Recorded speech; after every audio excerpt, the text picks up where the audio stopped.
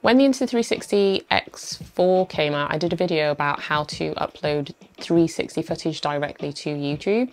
But now that we have the DJI Osmo 360, you guys are asking how you do it with that camera.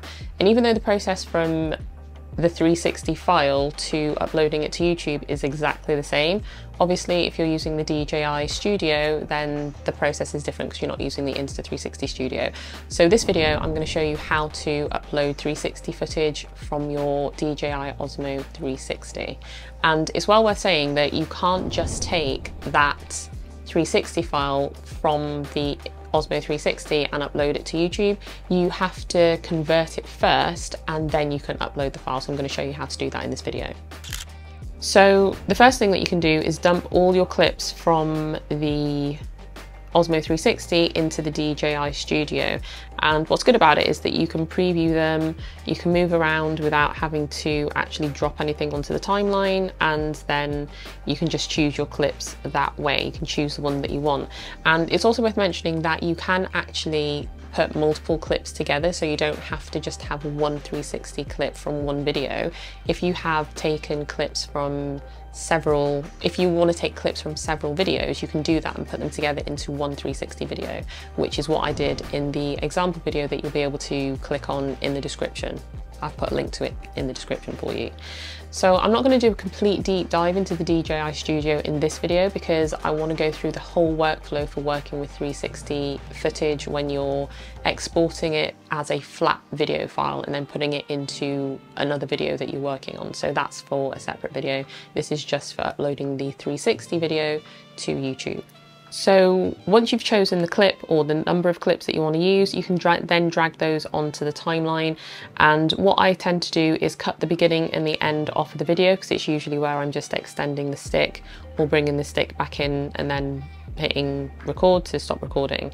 And because you're actually doing this as a 360 video, you don't actually need to put any keyframes in because it's not going to really register it and people are going to be able to swipe around the screen themselves. So it's not like when you're trying to reframe everything because all you're going to be seeing is the view that you're showing people.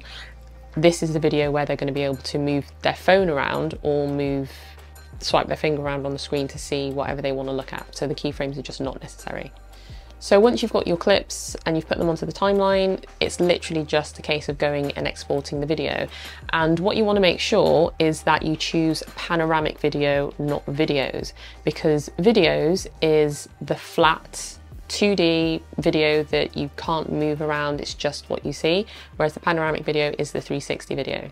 If you shoot your 360 footage in 8K, make sure that you are exporting that file in 8K because you want the highest possible quality and YouTube is going to compress it. So as it's compressing it, you want the highest quality you can possibly get because when you view it on YouTube, you will only get a 4K resolution. It doesn't go any higher than that. So you want to export the 8K and upload the 8K file.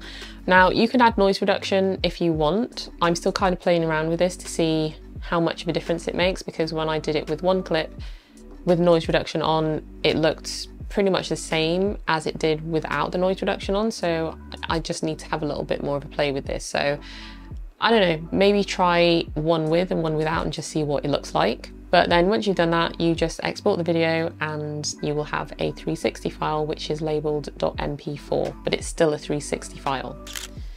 So with uploading it to YouTube, you treat this like any other video. You drag it over to where you create the videos and you upload the videos, you drag it into there and it will do its thing like any other YouTube video. And because of the metadata in the file, it will recognize that it is a 360 video. So once it's uploading, it will again process the video as normal, but because it is such a large file, it will take a little while to process, and this could take even up to 24 hours for it to fully process that 4K file. Even though it says it has done it, you'll go into the video and you'll see that you can only select 1080, for example, so you just have to give it a little bit of time to process that 4K file.